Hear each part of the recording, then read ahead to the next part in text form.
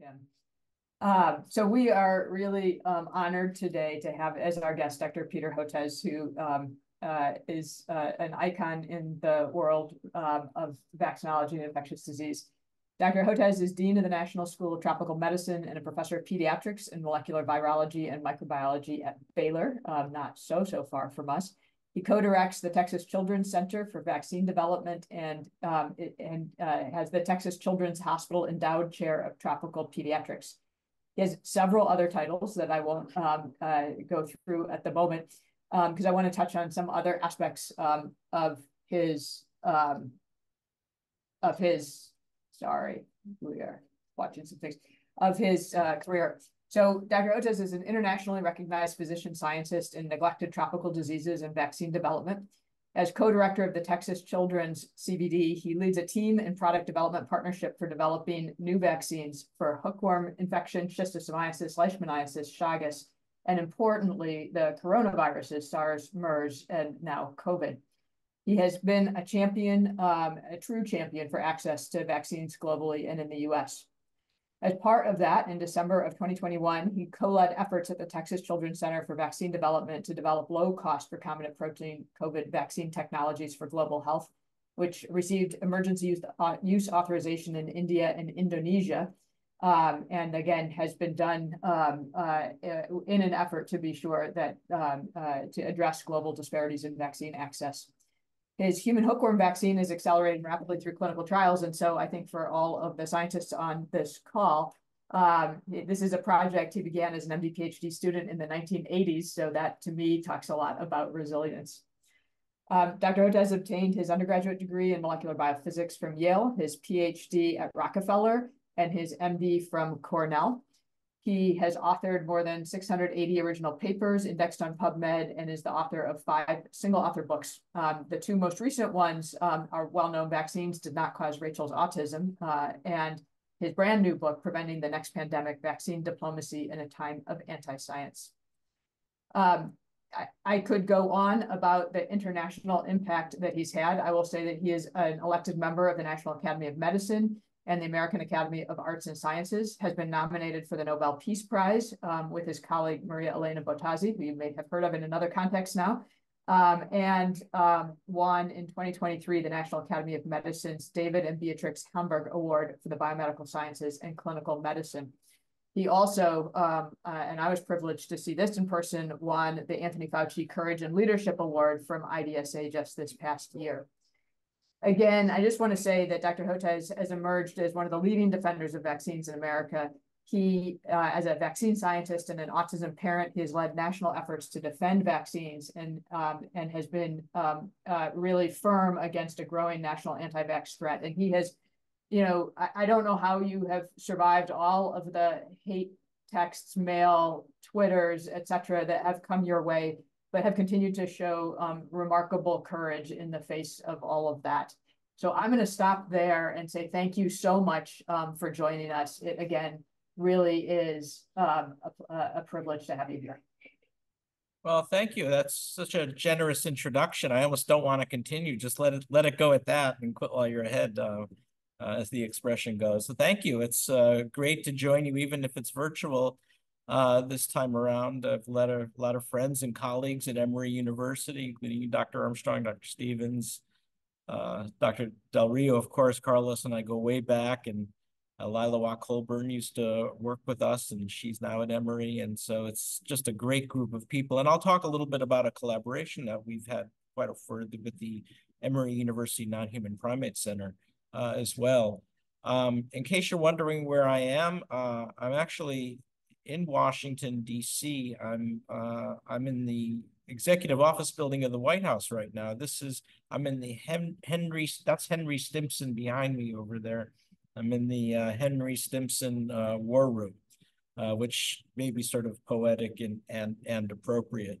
Let me go share the slides and get started and try to leave a fair bit of time for questions because I think there's a lot to discuss, and I'd really look forward to your feedback as well. So I'll begin here. I started out like many of you as a medical student, in my case, an MD PhD student at Cornell and Rockefeller back in the 1980s, as Dr. Armstrong mentioned. And at that time, to this day, the motto of Rockefeller University is science for the benefit of humanity. It used to be the Rockefeller Institute for Medical Research. And I began working on a hookworm vaccine for my MD PhD thesis, which now 40 years later finally looks like it's working and accelerating through clinical trials, which is about the right time frame for a lot of these vaccines. And then we also pivoted our program to make 2 low-cost COVID vaccines. The point is, what I started to do 40 years ago, I'm more or less still doing today as a laboratory investigator aspiring to make low-cost vaccines for neglected diseases for global health.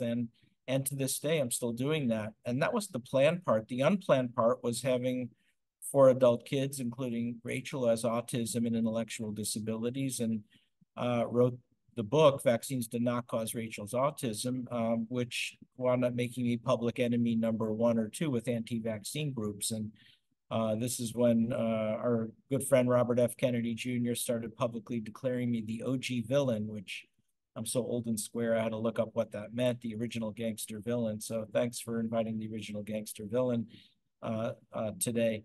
But even though that was unpleasant and the aggression has gotten pretty bad, it also gave me a front row seat to what the anti-vaccine movement is all about these last 2 decades, and been able to follow it and chart it. And this is the new book that just came out a couple of months ago called The Deadly Rise of Antiscience. They're both published by Johns Hopkins University Press.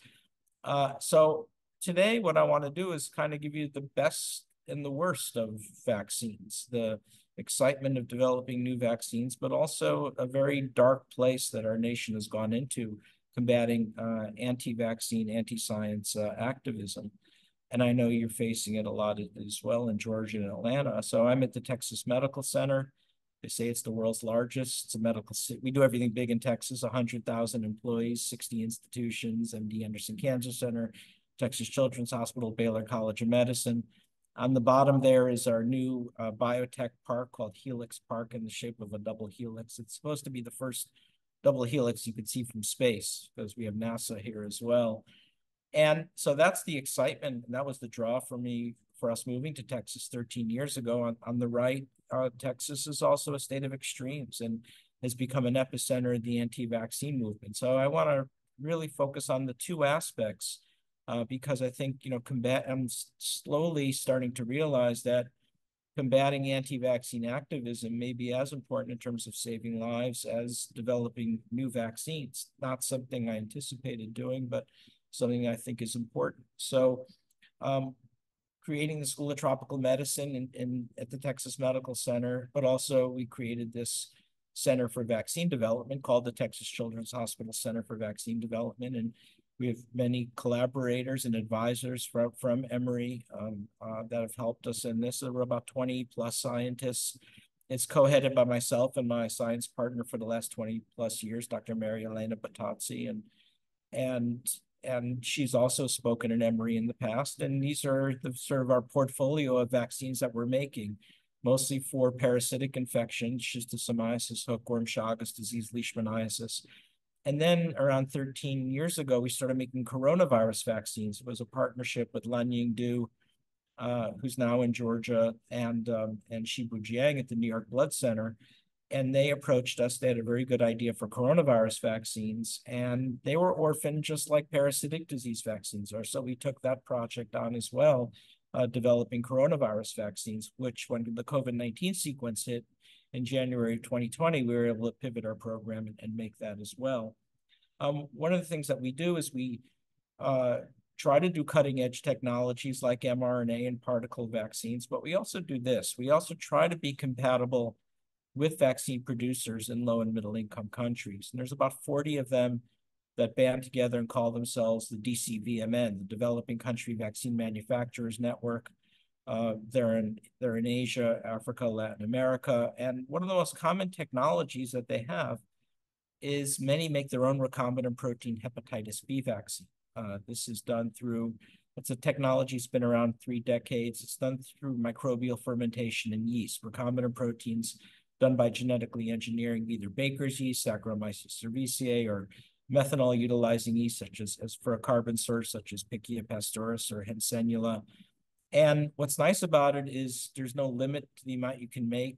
It tends to be very inexpensive. In our case, we've been doing this for about $3 a dose. It's very safe technology that we've seen so far. No minimal serious adverse events or any adverse events. So it's well accepted by parents, simple refrigeration.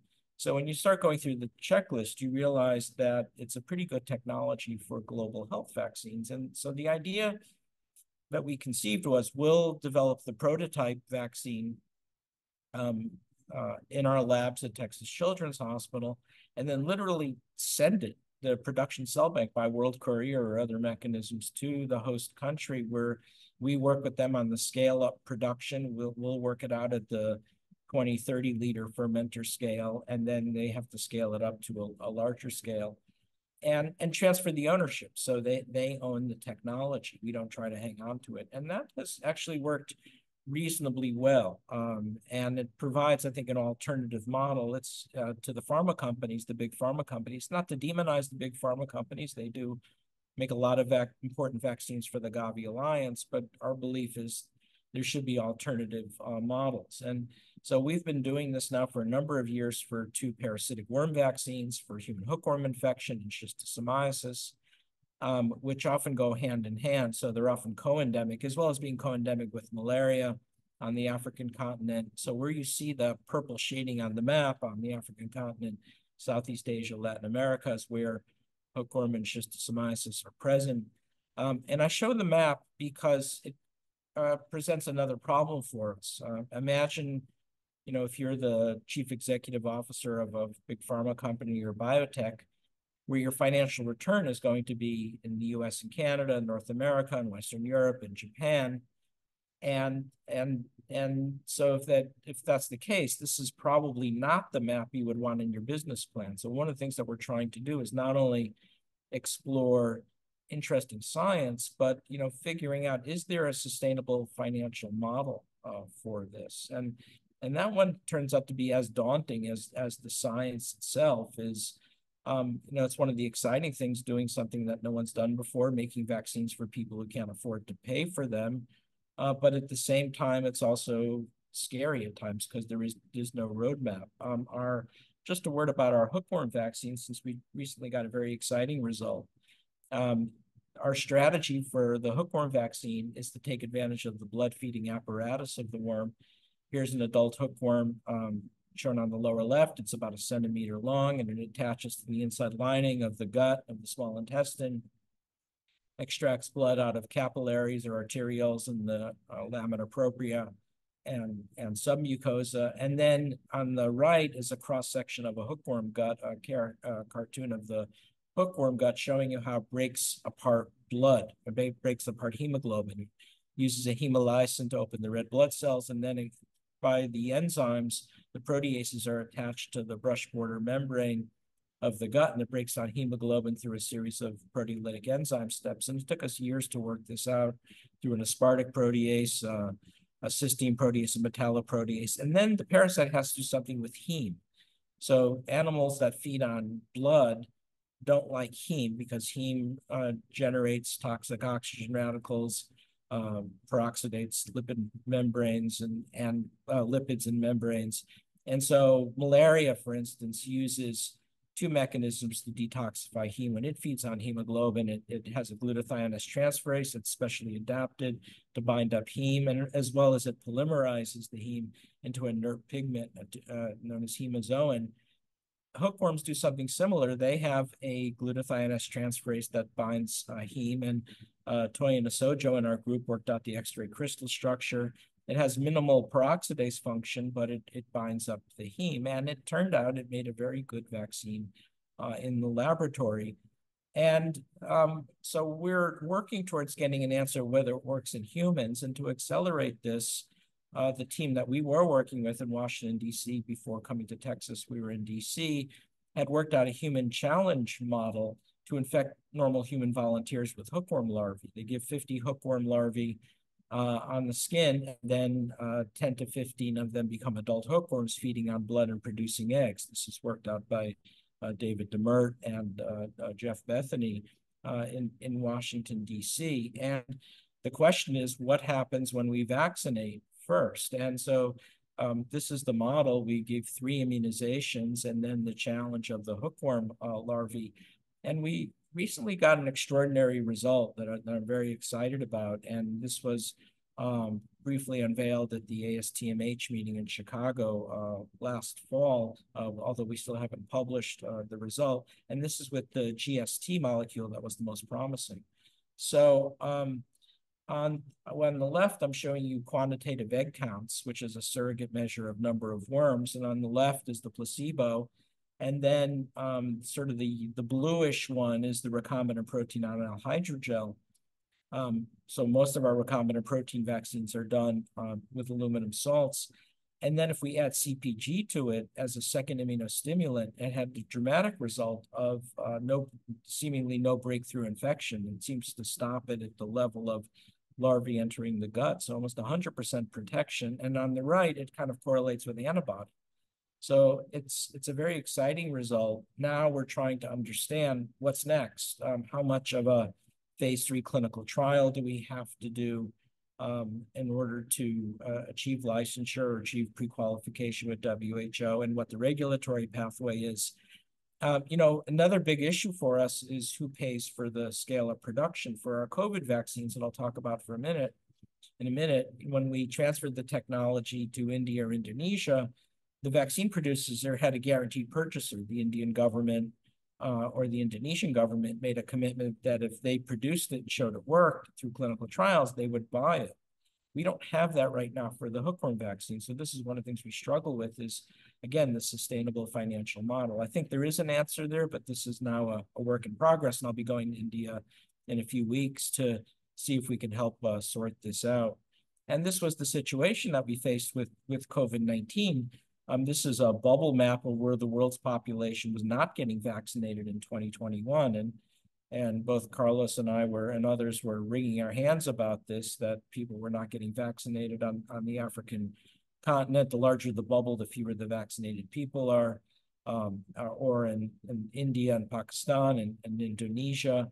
So first of all, what was the problem? The problem, in my view, was a bit of a science policy failure. We were so fixed on speed and innovation that, and we got really interesting vaccines, the mRNA vaccines, particle vaccines, adenovirus vaccines. And of course, I'm an MD PhD scientist. I love the innovation as much as the next person.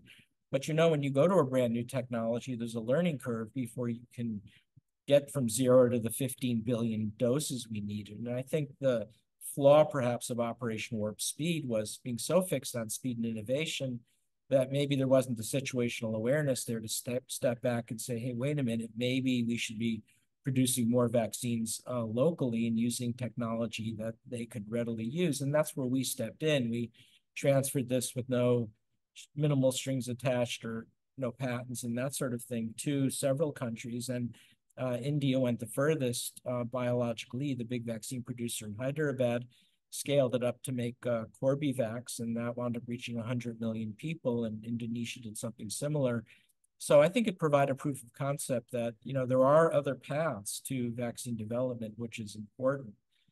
For our vaccine technology, because Shibu Jie and Lan Yingdu, when they were at the New York Blood Center, showed for SARS and MERS, the original SARS that came out of southern China in 2002, the Middle Eastern Respiratory Syndrome, the receptor binding domain was a highly effective vaccine in the laboratory challenge model with minimizing immune enhancement. So we took that approach and then had to work out a few things on how you deal with it as you scale up and produce it. So for instance, that N-terminal asparagine in the red box there, we got rid of that because it was glycosylated, interfering with immunity. And then in the green box, we switched a cysteine to an alanine because the cysteine was forming an intermolecular disulfide bond.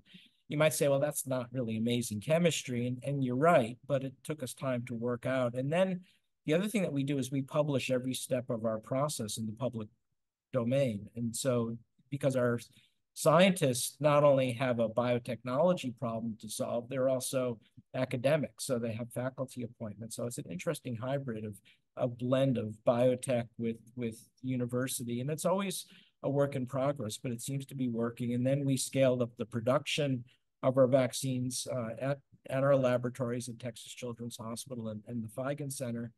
And then in collaboration with you, with the Emory University Non-Human Primate Center, with Sridhar Kasturi and colleagues, were able to show that it was highly protective against challenge infection.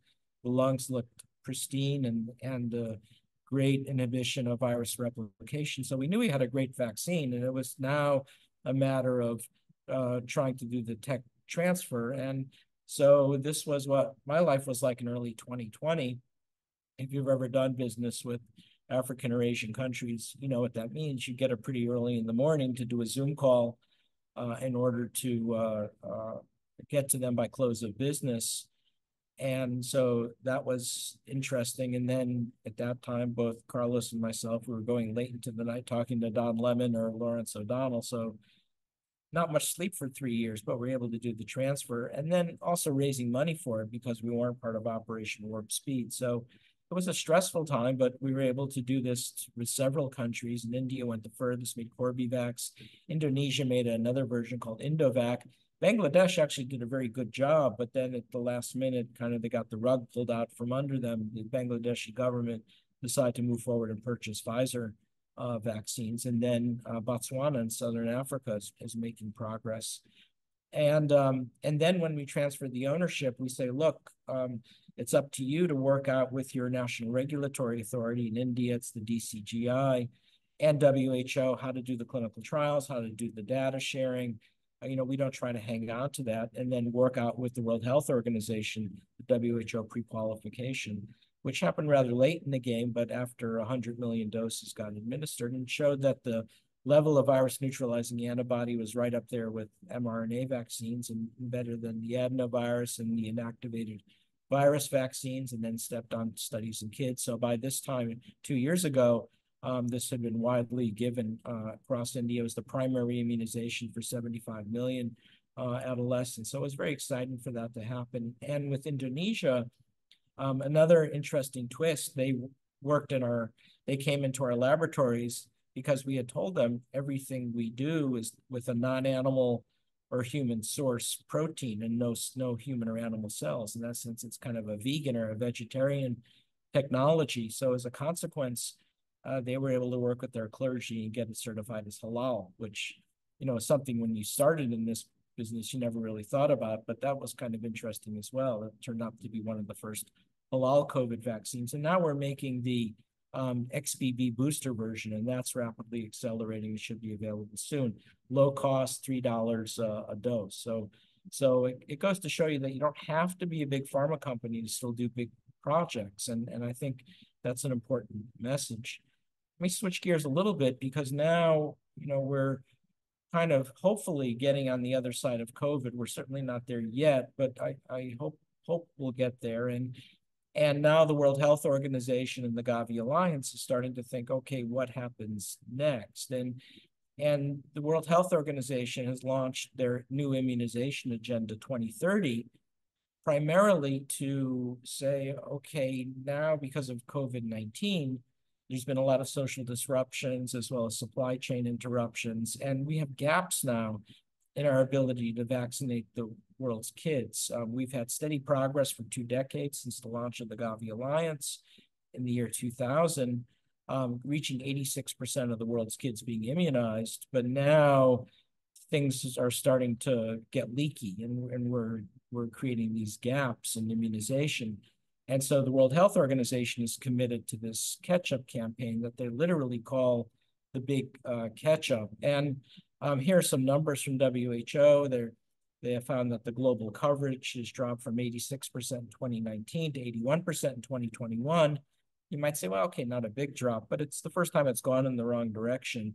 And in 2021, the number of completely unvaccinated kids has increased by 5 million. So there's a worry. And And my worry is this, that it's not only the social disruption from COVID-19 or diversion of resources or supply chain interruptions, that there's something else going on that's going to prevent us from getting back to baseline.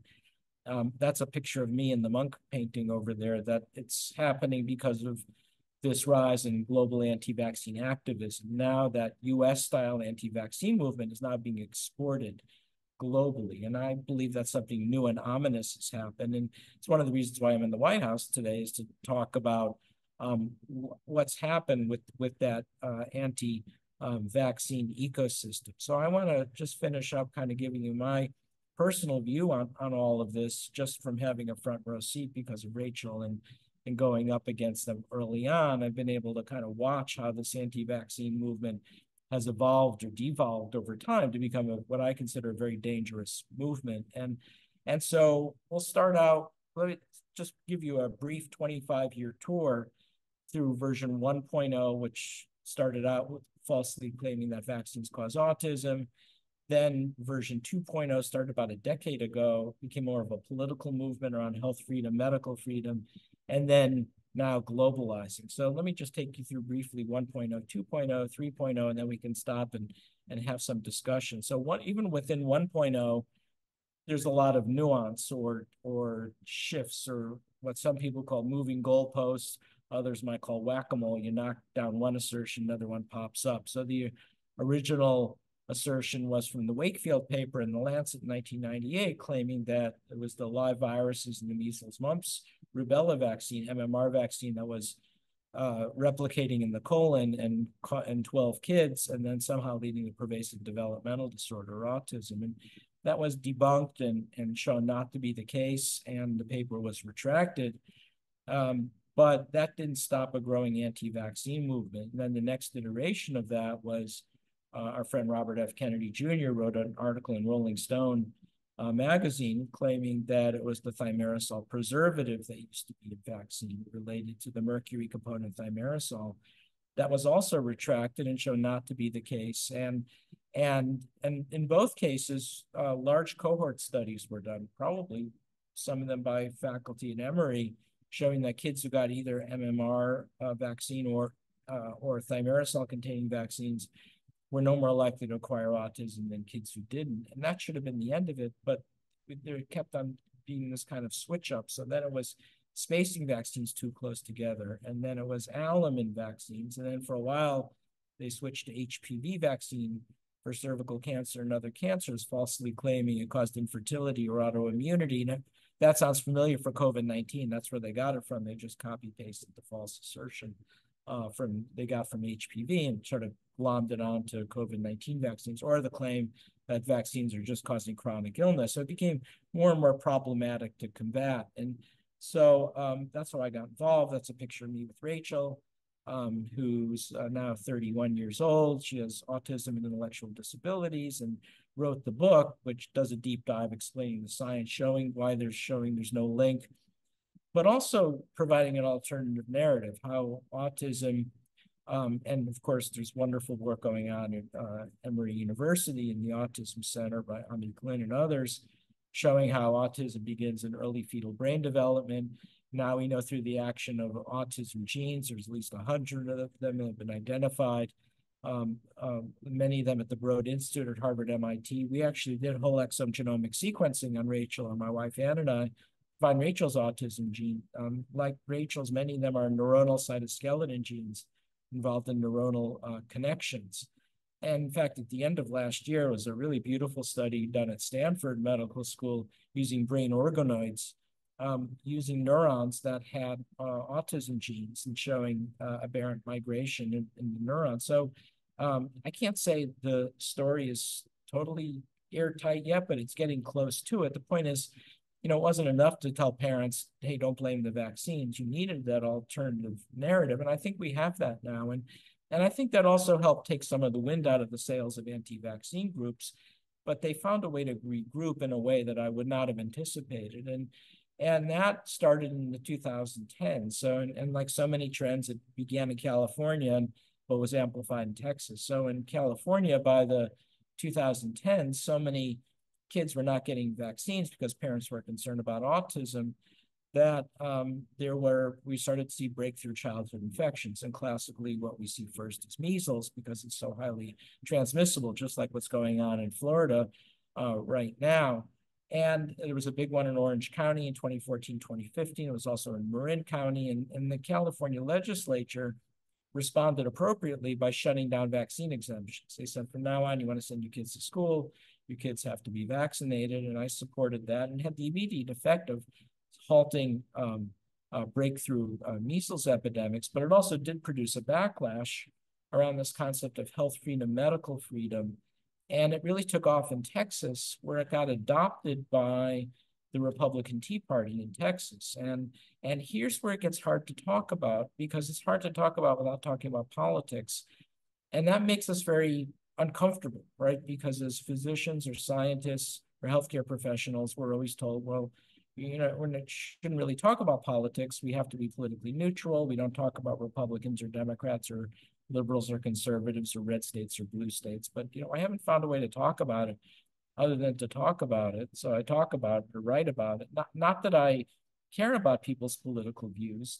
That's your right as an American citizen. But somehow to say, how do you uncouple the anti-vaccine, anti-science rhetoric from it? Because it's become so literally deadly. So this is what took off in Texas, where anti-vaccine groups started getting PAC money, Political Action Committee money, and then you saw the podcasters in Texas like Alex Jones pile on, and the consequence of that was a big increase in the number of kids not getting their vaccines, and these are the number of kids not getting their full complement of vaccines that we know about, because we also have about 700,000 homeschooled kids in Texas, and we don't really have any handle on how many of those are not getting their vaccines. So this started to become a huge public health problem, huge numbers of kids not getting their vaccines. And unfortunately, that health freedom, medical freedom movement is what took off during this time of COVID. And here's a paper I wrote almost 2 years ago called The Great Texas COVID Tragedy. And it looks at the 100,000 deaths from COVID in the state of Texas. So Texas was one of the worst affected states of any state, 100,000 deaths. It's the top of the list. California is also high, but of course, California's 40 million people, Texas 30 million. And here's the pattern of deaths, which will look relatively familiar to you. So this is in Texas. So I have date here on the x-axis, 2020, 2021, 2022. And on the y-axis is daily deaths. And that first peak was when COVID hit in the summer in Texas, and then with the original lineage. And here's the alpha wave in the winter of 2021. Here's the delta wave in the last half of 2021. And here's the BA1 Omicron wave in the beginning of 2022. And this big green arrow signifies arguably even a little bit before, when vaccines became freely and widely available. Anybody who wants to get an mRNA vaccine could, probably even earlier, going into April. But the point is, if you look at these deaths, you see that almost as many Texans died after the green arrow as before the green arrow, because so many Texans refused to get a COVID vaccine that was more than 90% protective against the Delta variant. And that was so heartbreaking to see that almost half of the deaths were unnecessary. Let me give you a comparison. The nation of Canada, which has a population about the same size as Texas, and 30 million plus people, they had 50,000 deaths as opposed to 100,000 deaths. Why? Because after their green arrow, a lot of those deaths halted because people were more accepting of vaccines. In Texas, the deaths kept on plowing on because so many people refused to get vaccinated, particularly in the conservative areas of the state, in East Texas, Central Texas, up in the Panhandle. And that was replicated in other states in the country, including Georgia, including Arkansas, Oklahoma. So globally, nationally, I estimate about 200,000 Americans needlessly lost. And truly heartbreaking to think. So the idea that, this anti-vaccine movement is not just some theoretical construct, it has now become a killing force in the United States. Now what I want to do is look at this from the political perspective. So I want you to look at this. I'm going to show you this delta wave again by a political divide. And this was done by Charles Gaba, the health analyst with ACA signups. And there is that delta wave again of deaths. by the political divide, but it's been reproduced by the New York Times, by Axios, by National Public Radio. In fact, what it shows is that the deaths are overwhelmingly in red states, red being Republican, blue being Democrat, and the redder the county, the lower the immunization rate and higher the death rate. So much so that David Leonhardt of the New York Times just calls it red COVID. So what was going on? In my view, it began at the CPAC Conference of Conservatives in 2021 over the summer that was held in Dallas, Texas, where the rhetoric was, first they'll vaccinate you, then they'll take away your guns and your Bibles. And as ridiculous as that sounds to us, people in my state of Texas accepted that and across the South. And so what was happening is in their effort to go up against vaccine mandates, what they were doing is going that extra measure and falsely discrediting the effectiveness and safety of vaccines. So all of the prominent anti-vaccine activists were brought on to the CPAC conference. The Associated Press wrote an article about this entitled, "They Clapped to Death for COVID," literally cheering on not vaccinating the American people. And then the pile-on came, and unfortunately the pile-on came from members of the House Freedom Caucus, including a representative from Georgia, as well as Ohio, and Senator Rand Paul, Senator Ron Johnson held these vaccine injury roundtables, and then amplified every night on Fox News. And this was documented by two groups, Media Matters, a watchdog group, as well as a research group out of the Federal University of Science and Technology in Switzerland, ETH Zurich, where Einstein studied, and found that every night during that Delta wave, Tucker Carlson, Laura Ingraham, Sean Hannity filled their broadcasts, which were the most widely watched broadcasts on TV, 3 million viewers a night, with anti-vaccine content. And so you went down that rabbit hole and you didn't get vaccinated and you paid for it with your life. And so how do we manage this is a big question. And how do we talk about it? And I like this comment from Sir Joseph Rotblad, who's a nuclear physicist who was an immigrant from Poland and the UK, came to the US, worked on the Manhattan Project, and then afterwards campaigned for nuclear disarmament and created the Pugwash Conference, which won the Nobel Prize. And there's a nice quote, I like this very much. It says, "Precepts such as science is neutral, or science has nothing to do with politics, still prevail. They are remnants of the ivory tower mentality, although the ivory tower was finally demolished by the Hiroshima bomb." So, I guess part of the message is we do need to talk about politics, not because we want to, but if we're committed to saving lives, I think it's important. Of course, that's not well understood, and I become a big target. And, your life is interesting when Steve Bannon calls you a criminal. And basically the rhetoric is showed how Fauci was bad. Wait till you get a load of this guy, and it takes a very dark tone very quickly.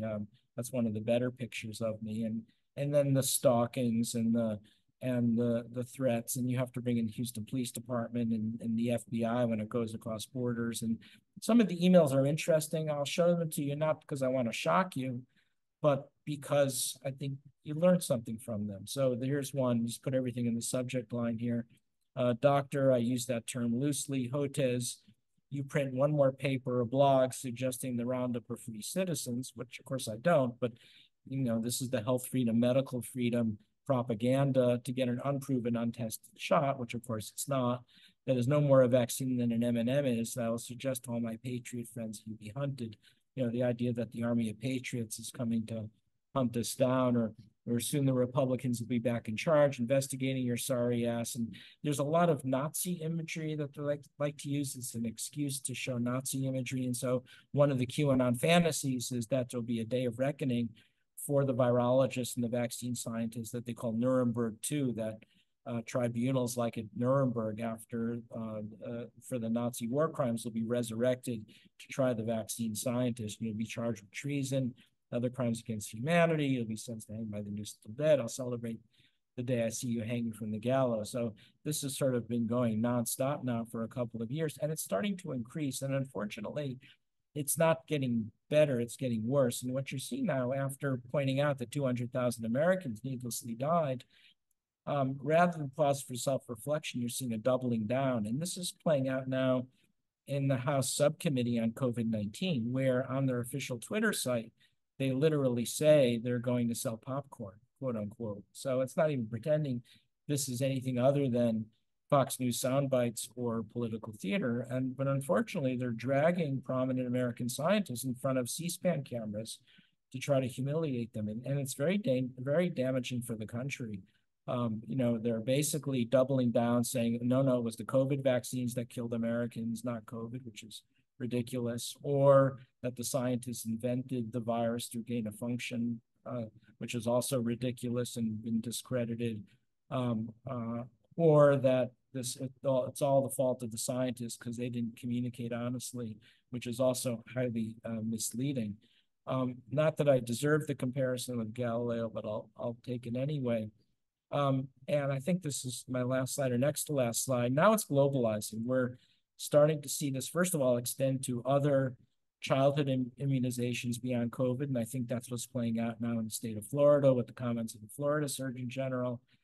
It's globalizing. We're seeing those same US style anti-vaccine rhetoric going into low and middle income countries on the African continent, even in Latin America, like being in close proximity to Latin America, I often present at pediatric societies in Colombia and Mexico and Central American countries. And historically, I've always congratulated the pediatricians for kind of holding the line and not letting US anti-vaccine activism contaminate Latin American countries. That's changing now. I think we're really starting to see this breakthrough, and that's really tragic. And lastly, this is a new book that I'm now started working on with Michael Mann, the climate scientist, where we're comparing the attacks on climate science, which preceded those of biomedicine, with the attacks on biomedicine. There's not complete overlap, but there's a significant amount of overlap. So let me stop there and see if we have some time for questions. Dr. Armstrong, I'm in your hands, so however you'd like to proceed. Yeah, no, absolutely. Thank you. It's really a little bit chilling, a lot chilling, actually, what you're showing. So for everybody, please feel free to raise your hand or put your questions in the chat. This is like the sort of softball, I guess, or hard, but it's not an easy question to answer, but what's the end game here? Like, where do you see this going? Is there any rainbow at the end of this, or are we really on a road to well, as Martin Luther King says, the moral arc of the universe does eventually bend towards justice. I don't see it happening anytime soon, though. I think things are going to continue to heat up until the 2024 election. And then I don't know. What's interesting is everyone's kind of perseverating on whether Trump's in the White House or Biden in the White House. I have an additional worry because it's the harassment of the scientists now is coming out of the House GOP and the Senate. I've got, bizarre questions coming from members of Congress. And so that I don't see how, that could likely continue, even after November, So that's a big concern. In the past, we've always seen this kind of autocorrection, right? If there was a measles outbreak, parents would learn about it. They'd hear about kids going into the hospital or even in the intensive care unit, the pediatric ICU, and parents would get it and they'd scramble. You do a catch-up vaccination. We're not doing that in Florida now, are we? And so I think I worry about a permanent, I don't know what metaphor you want to use, tear in the matrix or a break in the ecosystem. So I'm hopeful it will eventually autocorrect, but I don't see this happening soon. And I think an important first step, though, is at least describing the ecosystem, because if you don't describe it, then you can't at least chip away at it. But even that's getting harder. Vivek Murthy, the Surgeon General, has issued an advisory in 2021 about the social media companies, trying to get them to switch up computer algorithms. Now he's being sued by the Missouri Attorney General. There's a case going on, Missouri versus Murthy, that's even blocking his ability to combat the disinformation. So not only are they promoting disinformation, preventing you from combating any response to it. So that gets very tough. I think that's the longest, I don't know the answer to your question answer for a while. I knew there was no straightforward answer to that question. Dr. Del Rio. So, Peter, another simple question. What can the residents, medical students, faculty watching this do, and how do we all unite in addressing this very complex issue? So one of the things that I actually talked about today in the White House is um, the the internists and the OBs, I think, need to feel more comfortable with the vaccine ecosystem. One of the observations a number of us has made has been calls or emails I'm getting from their internists saying, "Hey, doc, I was going to get that RSV vaccine, but my physician said, let's wait and see." Or the COVID booster, let's wait and see. I think, we've had all these new adult immunizations come online, right, in the last couple of years. I mean, we've had flu for a while, but now you have COVID, you have Shingrix, you have the RSV vaccine, Prevnar. And I think we need to see a better comfort level with the pediatricians have been at this for decades, so they have a real comfort level with the vaccine ecosystem. I think the internists and the OB-GYNs need to have that same level of comfort, because I'm still hearing a lot of hesitancy and not pushback, but skittishness about vaccines. And I think and all these adult vaccines are going to become so important. So that is the next frontier with vaccines, or adult immunization. So I think getting comfortable with that, learning how to have that discussion with patients is going to be extremely important. But it's getting tougher too, right? Because now people are tying their identity to not getting vaccinated. So I'm also hearing stories of patients firing their physicians because they suggested getting an mRNA vaccine. And basically the patient literally walking out indignant that the physician would even suggest getting an mRNA booster. So that's really awful as well. So that's going to be a big next step, I think, particularly now with a lot of discussions about fall respiratory season, the thinking being that now there's going to be this full complement of vaccines in the fall for flu, for COVID, maybe for RSV, and of course Prevnar as well. And so I think that's going to be a big challenge. So let me follow up on that. Do you think we made a mistake with the way we communicated COVID vaccines? Initially vaccines were designed to prevent severe disease. Then when we saw they prevented infection, we were all excited about it. But the reality is they did very poorly doing that. And we still cannot get away. People say, look, the vaccine doesn't prevent me from getting infected, so why should I get it? I mean, we didn't market this appropriately, quite frankly. Yeah, there was that miscommunication. So, when these COVID vaccines were rolled out, it was, as we know, they were rolled out on the basis of stopping symptomatic illness. But it was in the beginning of 2021, the Israelis showed that, wait a minute, with the original lineage, the level of virus neutralizing antibody is so high that it looks like it's getting into the nasal mucosa and throat washings and actually stopping virus shedding and therefore asymptomatic transmission. And that's why the mask came off. Although I'm not sure the CDC articulated that as well as they could. And then when the virus mutated to the Delta variant, I think that's the first performance function we lost. I still think there was some effect on reducing virus transmission, but it wasn't as robust. And you started to see breakthrough infection and even symptomatic illness, even though they were doing a good job at keeping people out of the hospital. But I think that could have been communicated in a more detailed way. I think sometimes we simplify communication too much or try to dumb it down. And I think that was probably a mistake because there was a lot of nuance to all of this. Having said that, I think one of the new narratives that people are kind of putting out there is saying that the reason why there's mistrust in science and health is because we didn't communicate properly. I think that's also misleading. I think, yeah, there's some gaffes and some mistakes, but I still say that was about 10% of the problem, because the overwhelming issue was the weaponization by nefarious forces seeking to either downplay the significance of the pandemic, push hydroxychloroquine or ivermectin, or or falsely discredit the effectiveness and safety of vaccines. But that's part of the revisionist history now, is to blame us and say we were terrible communicators. What I would say is we were imperfect communicators, but the truth is it wasn't all that terrible. But at every step it was weaponized by people with either a political or a financial agenda. Thanks. So Dr. Tatanji has a question in the chat. I don't know if you're in a place where you can unmute, BK. It says, how can pharmaceutical companies...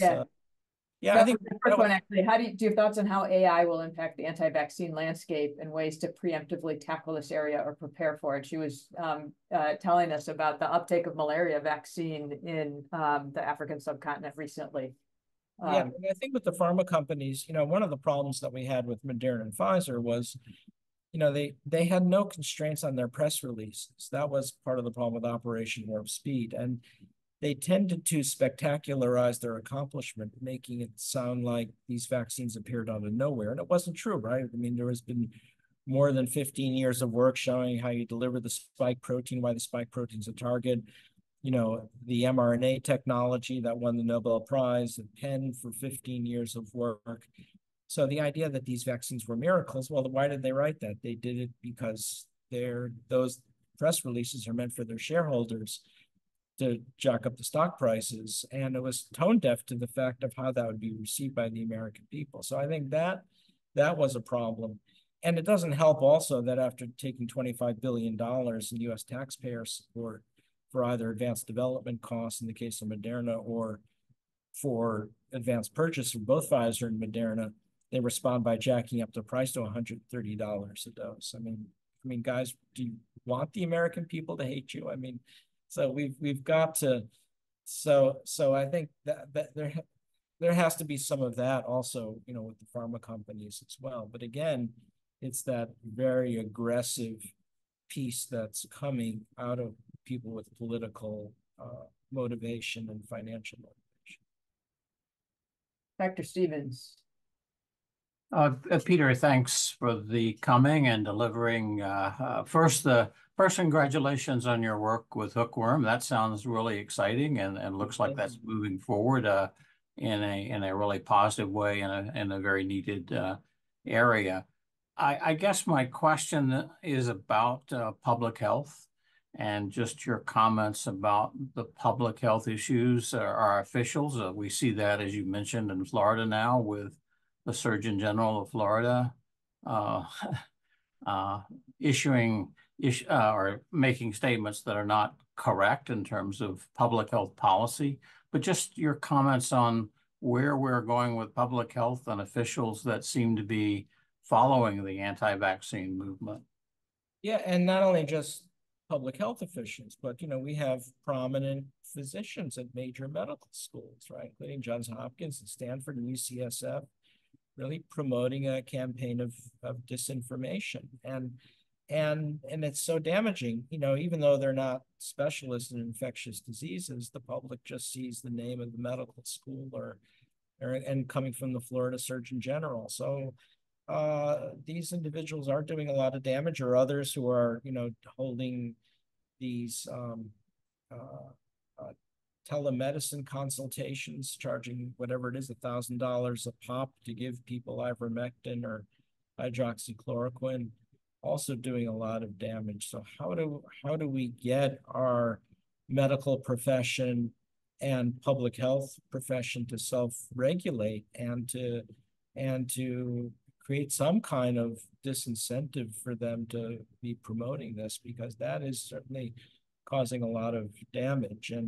And then the question is, how much does, when the Florida Surgeon General comes out with statements saying mRNA vaccines are causing turbo cancer, whatever a turbo cancer is, it's a made up term, how aggressively to counteract that in public, from the official government channels versus having people like Carlos or myself or others who are, often on cable news channels doing it as kind of surrogates. And I think everyone is wringing their hands about that. But, how aggressive to respond to the disinformation versus the downside of calling attention to it. I think we've tended to make the mistake of of silence and too often. And I think that's had an enabling effect that allows this kind of stuff to go on. And I think we do need a more vigorous and vocal response to tamp it down, because things go viral very quickly, literally and figuratively. Thank you. I think we have time for sort of one more question, Dr. Parker. By the way, you're always welcome to email me. As I like to say, the anti-vaxxers have my email, so you're welcome to have it as well. It's just Hotez, last name, at BCM, stands for Baylor College of Medicine.edu, and just put in the chat you're part of this in the subject line, because you can imagine what the inbox looks like these days. I bet. Thanks. So I think we can close out on Dr. Parker's question. What role do you see for academic health centers in times where health misinformation is being increasingly weaponized? So what do we do as academics? You should. I think a few things. I think one is, you know, we need the support of the academic health centers. We need the leadership of the academic health centers to be out there supporting us, because, you know, when you're out in the public domain speaking about the stuff, you're getting attacked. And not that I want to compare us to Martin Luther King, but, you know, he once said, it's not just the words of the enemies, it's the silence of the friends. And so I think that we need to hear more from the college presidents, the dean, the executive deans, the presidents of academic health centers across the country, that, you know, to know that they have our back and that we're not just being kind of hung out to dry. And I've said this as well with the national academies and with the scientific societies, with the White House Office of Science and Technology policy, with PCAST, that we need to be hearing more from our institutions and not just take this very risk-averse position where they're afraid to speak out because they don't want to get attacked. I think that is going to be extremely important. And then, you know, for the handful of physicians who are putting out disinformation, how you rein that in, I wish I knew the answer. I know that free speech issues are important, but there's also something called professionalism and ethics as well. And how do we balance that? And how do we slow the disinformation that's coming out of a lot of important academic health centers?